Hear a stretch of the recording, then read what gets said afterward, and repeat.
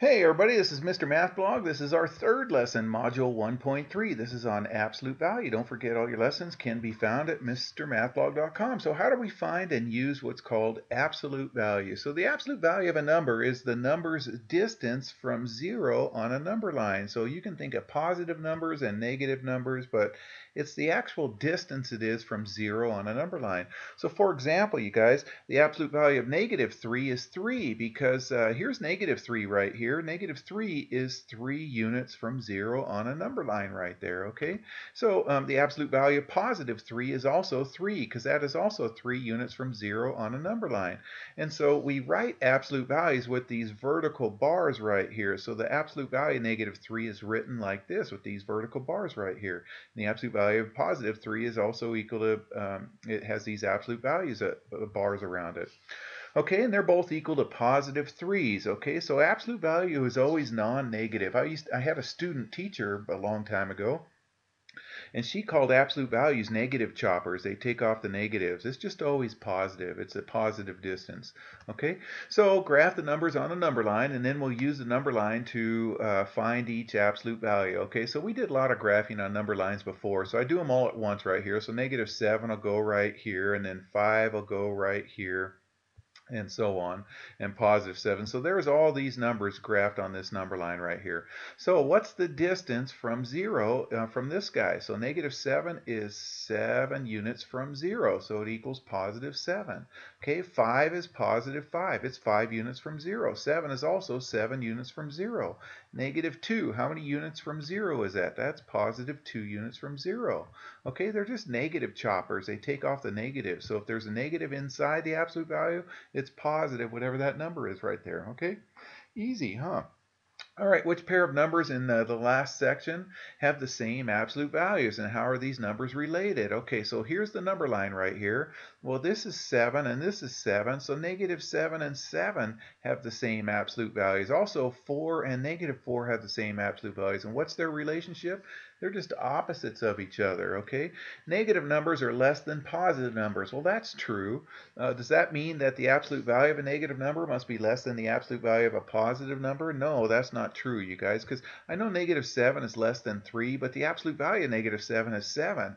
The absolute value of 3 is 3, and 7 is greater than 3, so the absolute value of negative 7 is bigger than the absolute value of 3 right there. Okay, so the answer is no, and you can just say this right here, but the distance from negative 7 to 0 is greater than the distance from positive 3 to 0. All right, so John recorded the night's temperature of negative 15 degrees Fahrenheit. So we're going to write an equivalent statement about the temperature using the absolute value of that number. So what's the absolute value of negative 15? Well, 15 is the absolute value. So what's negative 15 degrees Fahrenheit mean? It means positive 15 degrees below 0.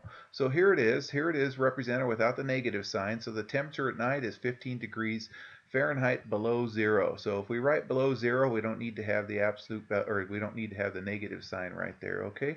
All right, so here's a little game. Scott, Bob, John, and Julie are playing a game. In order to stay in the game, a player must has to achieve a positive number of points. And so the points needed are shown to get a positive number, okay? So this person needs 20 points, so they're 20 points in the hole, negative 20. This person needs 25 points, so this represents negative 25. This person needs 30 points, okay? So we're going to answer the following questions, and this will give you enough information to determine who belongs to each criteria. Okay, and then when a player needs a positive number of points, it means that the player's point total is negative. So this person needs 20 points, so they're negative 20 points, okay? This person needs 25 points, so they're negative 25. This is negative 30. This is when they need 45 points, and then they're 45 points below 0. Okay, so we need to have a positive number of points. All right, slide that up. Here's a bunch of questions. Okay, so here we go. Scott's point total is less than 30, or less than negative 30. Okay, so think of a number line, think of negative 30, and Scott is less than negative 30. So does Scott need more than 30 points or fewer than 30 points to stay in the game? Well, if he's less than negative 30, that's going to be further to the left. So he's going to need more than 30 points to get himself back in the game. All right, so which one of these is more than 30 points? So this needs 30 points. It's not this one. This is exactly 30. This one needs 45. This is Scott right here because that's more than 30 points right there.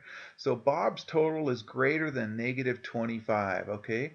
So if he's greater than, remember negative 25 on a number line is way over here. If 0's over here, negative 25 is somewhere over here, and he's greater than that. So he's to the right of that right there. So he's going to be greater than that. So does Bob need more than 25 points or fewer than 25 points? Well, if he's greater than negative 25, then he needs fewer than 25 points. Which one is fewer than 25 points? Here's good old Bob right here. He needs 20 points. That's the only one that's fewer than 25 right there.